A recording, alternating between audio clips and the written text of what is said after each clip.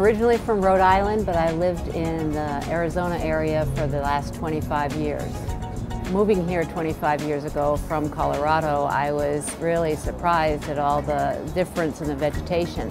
And the very first spring we were here, when I saw these gnarly, spiny plants create these, or offer these beautiful flowers and all the vibrant colors, I was really surprised that the desert plants could have such wonderful color in the spring. But it's true, and the first spring you experience is like nothing else.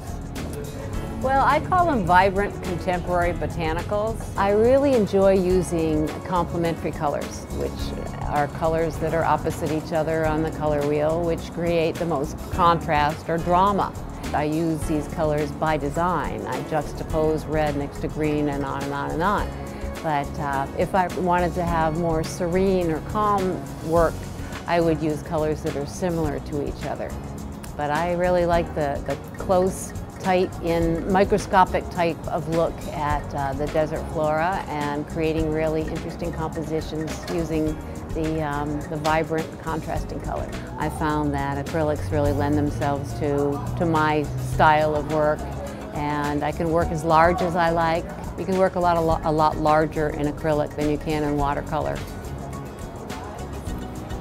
What I'm doing right now is I'm actually putting in the highlights, the final highlights and shadows, making sure that all my edges are nice and crisp, all the details in here, because it's very close to the end of my painting.